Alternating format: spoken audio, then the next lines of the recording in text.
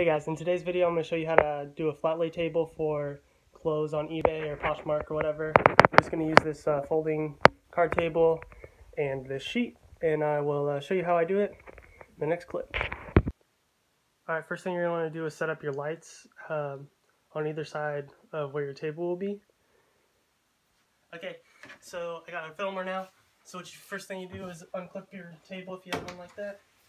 Then you'll kind of put it over your cable here and set it up. Then you'll pop out one side, make sure you secure it,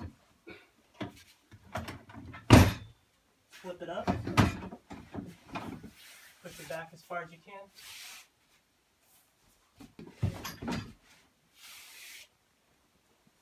Then you will take your sheet, show you how you do it without any clips first. So you take your sheet, lay it down as such, and then I like to take 2 clothespins and clothespin the corners so that it doesn't slide around. Like that. Then you want to make sure your lights are lined up as best you can. I really need more lights and brighter lights, but this works for now. Make sure your sheet is flat and straight. Then you'll take a pair of pants. I would button them, but I don't have these buttoned right now. Take these.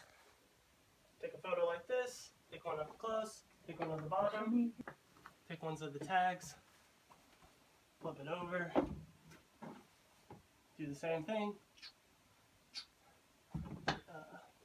inside tag, and then I would clip my inventory tag on, take a picture of that, and then that's all. Alright, so that's how I do my flat lay table. Obviously it has some downsides. You have to stand with your legs spread, and that's not super fun to do, and you have to lean over and hold yourself up by your arms to take the picture sometimes. But it's worked for me. I've done 1,000 pairs of pants like that for my eBay store, and in the future I'll be doing a better flat lay table, but this works best for me right now. I don't have much space, I don't have any hardwood floors or anything, so this is what I'm doing right now. And I hope you liked it. I hope it was helpful. Hope you try it out if this is all you have to. And let me know what your setup is. Let me know if this works for you. And that's going to be the end of this video. So I'll check back with you at another time.